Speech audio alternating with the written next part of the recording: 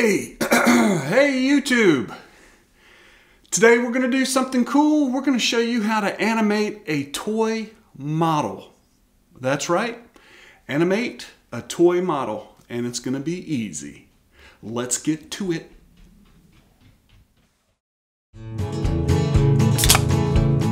Oh, hee-ho, chicken chick in a big ball, like chickens, like to hatch some eggs, to eat 'em up, boogaloo. Chicka bum, chum, I love some Chucky.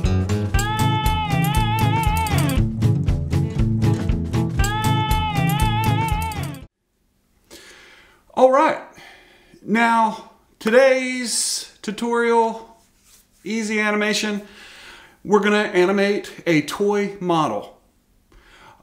So without any further ado, because I like saying that word, ado, I'm gonna show you how I do it. So let's go step by step. Okay. Now, the first thing that I do is I take a picture of the model. Sometimes, let's just use this as an example.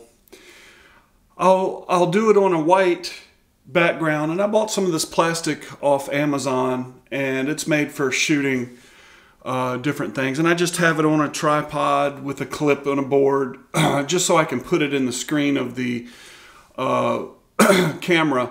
And I use the studio lights that I use for everything else. That way it's the same color and everything matches.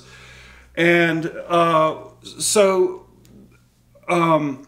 also put a piece of paper. If this plastic has a shine to it, when you bring it into Photoshop, it's going to be hard to take out some of the background. So as far as the reflection, I don't want a reflection on the bottom, so I put just a piece of white paper there just to hold off on the reflection. The shadow I'll take out later. It's not a big deal. So, and I actually use my video camera to, it's a HD camera, and I use the HD camera to take a few frames of the, excuse me, I got a little goose caught in my throat.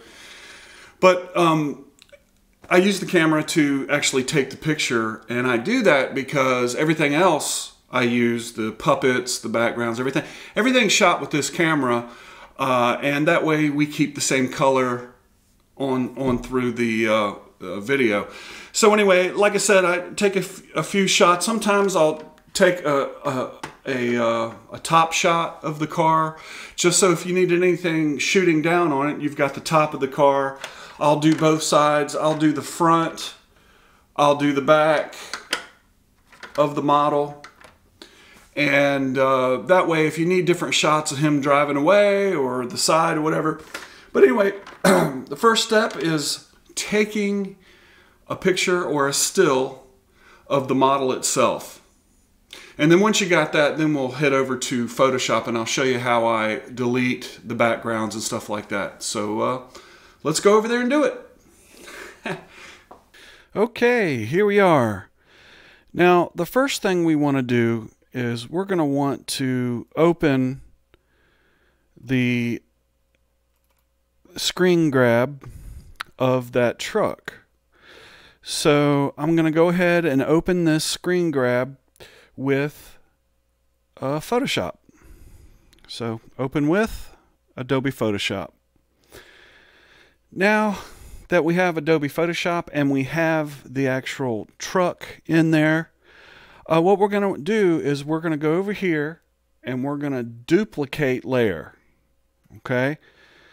And the reason why I do that is because the background layer is usually locked. You can unlock that and stuff, but just to make it easy, I just turn it off. So there's nothing there but the top layer. So now what you want to do, you're going to want to take out all this white out of there. And the easiest way to do that is go over here to your magic wand tool, click it, and I have the tolerance up here. If you notice, the tolerance up here is set at 100. I'll start there, and if it takes away some of the truck, then I'll move it down. But let's go ahead and start it at 100% tolerance, and let's click. And you can see it's trying to delete right here some of the truck. So let's go down to half. I'll do 50% tolerance or 50 tolerance, and we'll select it. Now it did a better job, but you can see right here it's taking some of the windshield out. Now a lot of times I'll stick with it here because there's a lot that it did right. So I'll take the eraser tool and I'll make it a little smaller, of course, and then we're just going to go around where it did it perfectly, and I'll just delete the part that it actually selected in the good way. So it also did up here pretty decent. It did the front pretty good. So I'll go ahead and delete all that. Now let's do it again. Let's go ahead and do the magic wand again. Now let's set it down to 30. And let's see how good it does. See, it's not doing very well. It's still getting some of the windshield there. So let's go ahead and delete that out where it's actually decent. It did the hood better. So now that we have the basic outline, what I'll do is, it's going to be hard for the magic wand to select there. So what I'll do is I'll zoom in. Let's zoom in on it, and you can see the lines there where the magic wand. And I'll go up here to the polygonal lasso tool, and I'll take it right here from this point, and I'll click it, and then you just go on down with it where the windshield is, like that. And then I'll delete that right there by hitting the delete key. Now go back up to select and deselect. Now let's scroll back out.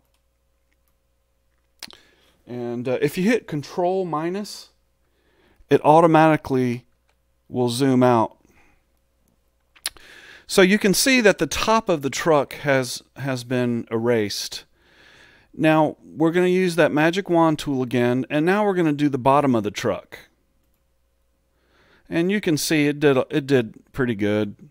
So now I'll go over to the eraser tool, and I'll go around the truck where it's, you know, pretty decent. Go back up to the magic wand. Let's do underneath the truck, and you can see there's some artifacts that it didn't pick up, but what you're looking for is the good line, because you can come back and take those out when you need to. And I just repeat the process until everything's gone. You see, that did pretty good there. So I'll repeat the process, go ahead and delete around the actual vehicles best I can with the magic wand. And the reason why I use the magic wand, it's just a lot simpler to use. It's quick and easy. And I'll go around the shape here, because then what'll happen is then you can select the whole background. Here, I'll show you. Select this, and you see how most of it's been selected, and I'll go and hit delete. Now the top of the car has been deleted, and being that you have a window here, you're going to want to delete that out as well, but I'm not going to. I'm just trying to show you how the easy way to delete some of this stuff. Now, as far as the wheels are concerned, you don't really have to keep the wheel, because we are going to put a wheel on top of this. So you can delete the wheel out. You can delete all this stuff out of here, and you can erase it or use the magic wand. But the wheel's not going to matter, because like I'm going to animate the wheel, and we're going to add the wheel of choice. So you just want to clean this up best you can. And I'll just use the eraser tool here and get as close to the body as I can. And you can change the size of the eraser tool, or you can use the rectangular marquee tool, and you can just do it all at once like this and hit delete. Deselect, go back to the eraser, And like I said, you can take this wheel out. Like I said, we're not going to use it.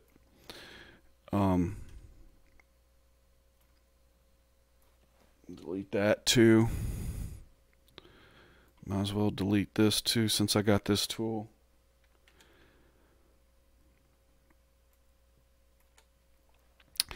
And now, when you use the select tool, you want to deselect, because when you go to if you're trying to erase something and it won't erase, and you're like, why isn't it? It's because something is selected and you can only erase inside that selection.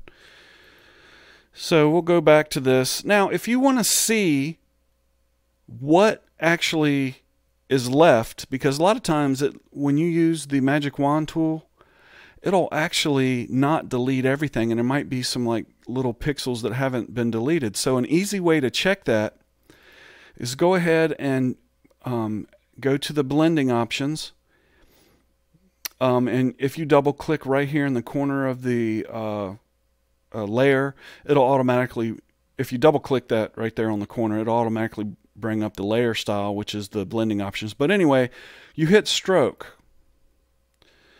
Now that there's a stroke on there, you can actually see that stuff that wasn't deleted by the selection tool. See, there's a little dot here. You can delete that. All these little dots here. You just clean it up using the stroke tool. It allows you to see what wasn't actually deleted. So just use your eraser and erase all the little artifacts that were left by the selection tool. And you've pretty much got rid of the background of the truck. And so I've already done this. I've already cleaned it up. If you go over here to the layer, you can take off that stroke just by hitting the little eye. And now it's cleaned up. The background has been taken out. And that's basically the truck. Now, let's go over, well, I need to take this out as well. Let's go ahead and use the tolerance tool. It probably won't do it because the color is too similar. Oh, there it goes. So go over here. Once we select that, hit delete, select that, hit delete. Now the window is transparent and you can actually see the background. So there's our truck. And now what we want to do is we're going to bring this truck over. Let's just file, save as. We're going to save it in this Raptor folder that I've already set up. We're going to save it as Raptor.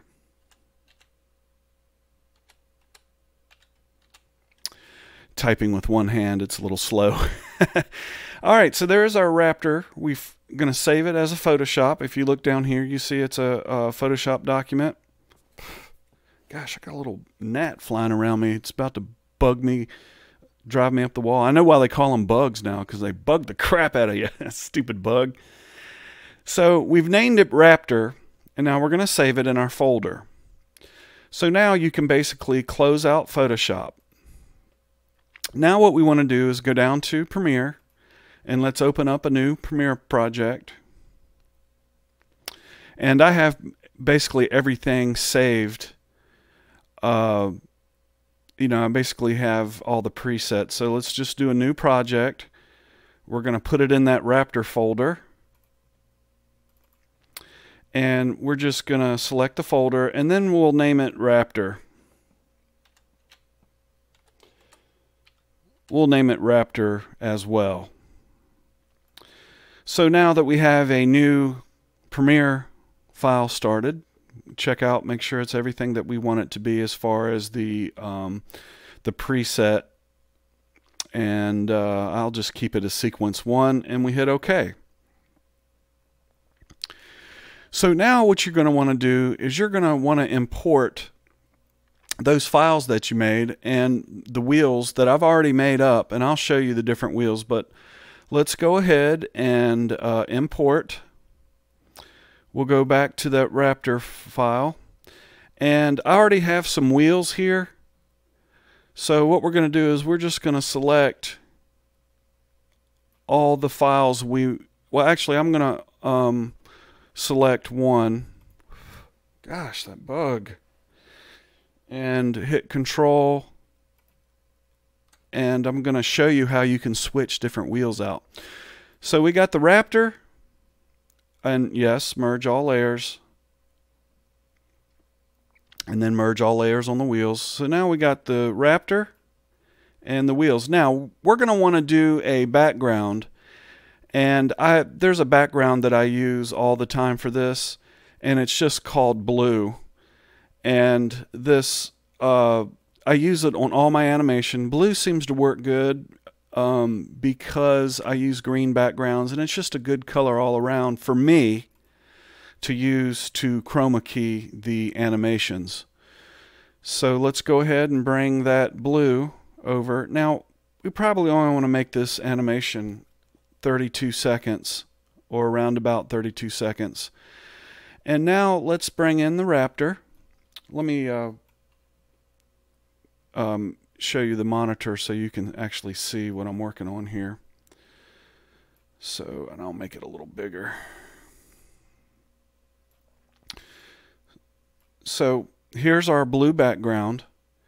And now let's go ahead and bring in the Raptor. And we'll put it down here on the bottom because we're going to put the wheels on top. Alright, so there's our Raptor, the one we edited, the one we photoshopped and took everything out. Now let's go ahead and bring a wheel in here. Now the wheel, I actually just took a photo, cleaned it up the same way we cleaned up the Raptor. So go ahead and place it on top, the top layer, and drag it over so it's the same length. And there's our wheel. And like I said, I just took a picture of a model wheel. And let's go ahead and resize that wheel. Select a layer, go up here to motion, and let's scale it down a little bit. And we're going to put that wheel where it should be. Okay, somewhere like that. Maybe just cover up the wheel that was there.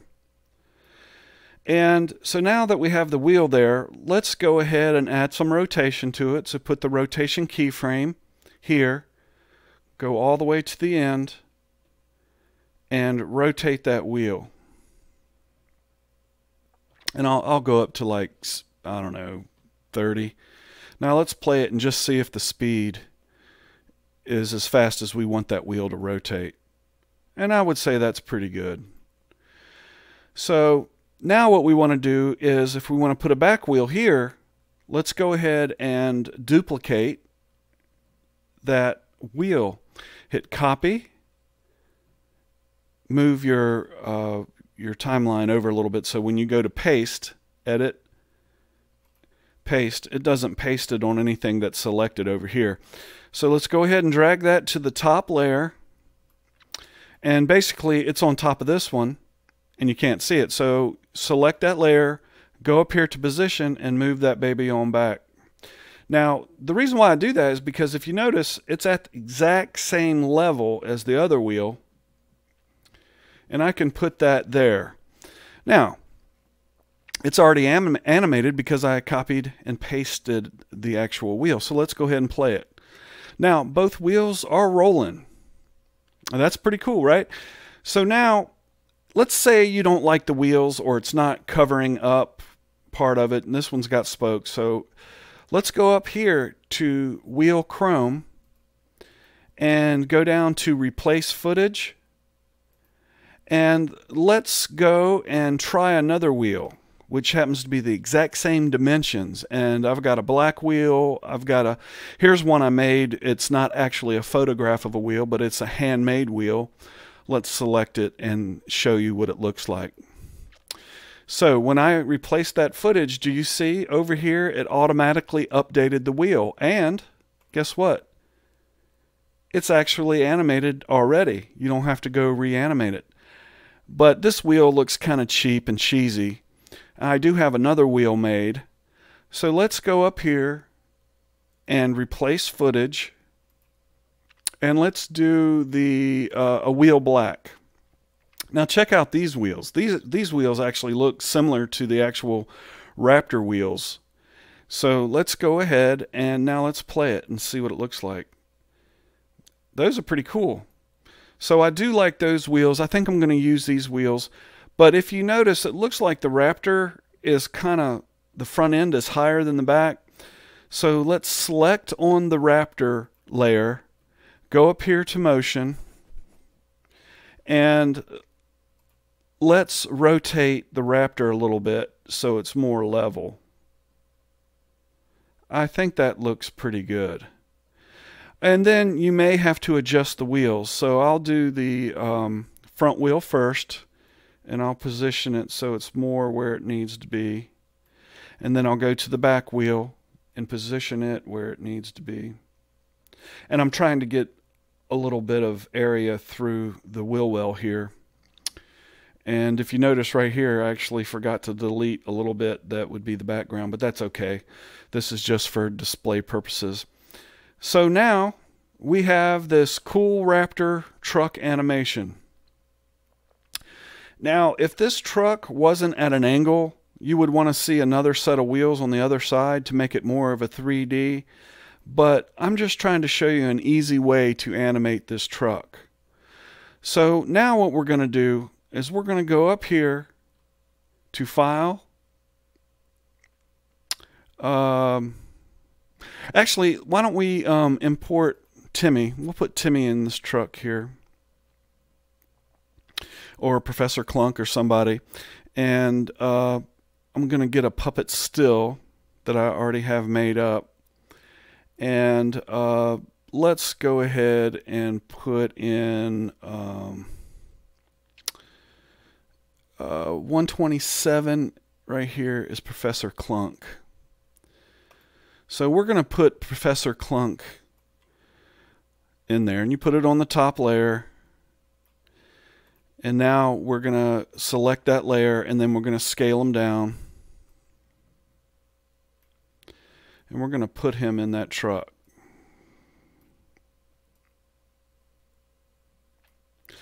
Now, if you notice, he's not really fitting in there too good because it's not a straight line on the door there. It's actually moved.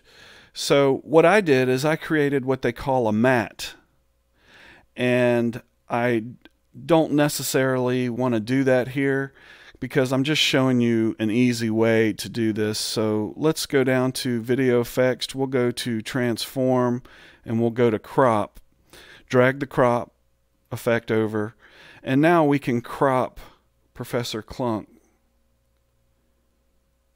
And we'll do something like that. Maybe rotate him a little bit just so he looks like he's in the truck better. So anyway, that's Professor Clunk. He's in the car. I've cropped him to make him look like he's driving. And like I said, there's other ways. I'll show you on a different video how to lay a mat over this so it looks like he's inside. I don't want to take the time to do that. We'll do that on another video, and I'll show you how to use a mat so it looks like he's inside. So anyway, there is Professor Clunk. He's actually driving the Raptor. There's the animation. And so now let's go up here. And you need to scrub the timeline because if you don't, it'll export whatever's selected. So we're going to export the timeline. So we want to scrub it, select the timeline. Do Media. We're going to go to H264. We're going to go to an HD. I like working with HD. That's actually the setup that I did for this actual project. Select HD 1080p 29 frames per second. We're going to name this sequence 1. We'll go back up to the Raptor file and hit save, and right down here is export. So now we're exporting that animation that we did. And then what I'm going to do is I'm going to do a little animation of him driving down the road. And it'll be fairly easy. And once I animate this, I'll show you what the animation looks like. I haven't done that in the past, but this time I'm going to actually show you what the animation looks like. So sitting and waiting, waiting to render, render and waiting, waiting and render. Okay, that was only, I don't know, 32 seconds, so it didn't take long. So anyway, now that if you look here, you'll see that we have the sequence here that we just rendered. Let's go ahead and play it and see what it looks like. So there's the animation of the truck with Professor Clunk inside. So now what we want to do is we're going to make a video or an animation of him driving on a background. Let's see if it saved it.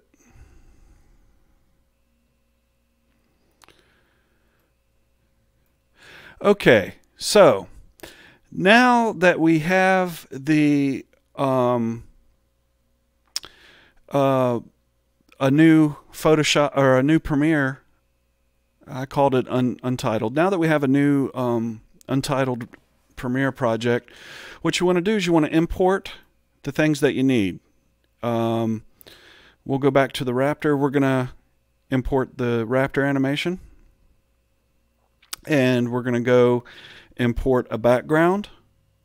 And like I said, I have a ton of backgrounds. And go ahead and take that background down. It's going to be your bottom layer.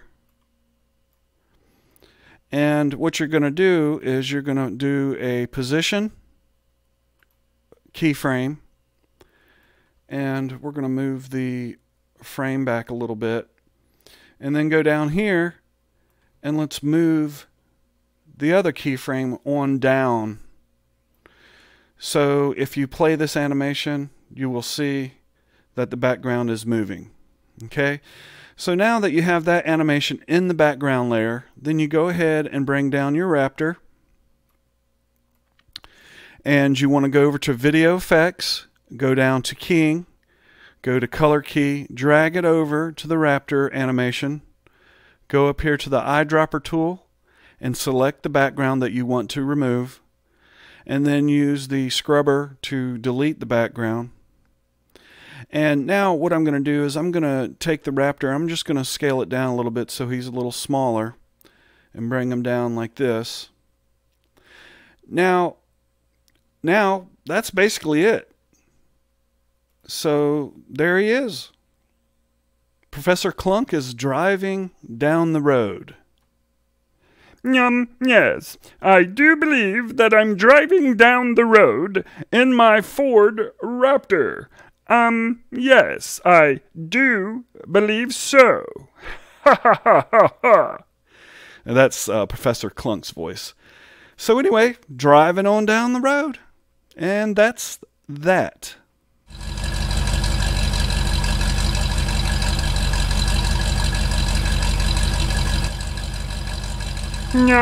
Yes, I do believe so. Yes.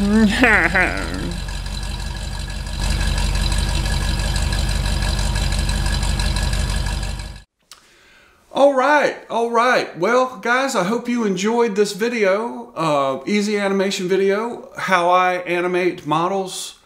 There's tons of ways to do it, and I'm just showing you the way that I do it. Maybe it'll help you with your kids' channel or any kind of animation that you plan to do. I'm hoping to give you tips in Photoshop. This is stuff that I learned on my own. Nobody else showed me. I learned it on my own, and I'm just spreading the information out there so other people can have as much fun as I do shooting models and animation and stuff like that. So anyway, I hope you enjoyed it. You guys be sure to share, like, comment, subscribe, do all that good old stuff. I would appreciate it. And come back and see us here at the TimmyTube Network. All right, see you later. I love some Chucky. I like beef chutney. Beef chutney. Beef chutney. Beef chutney. Beef chutney. Beef chutney. I like a big fat beef chutney.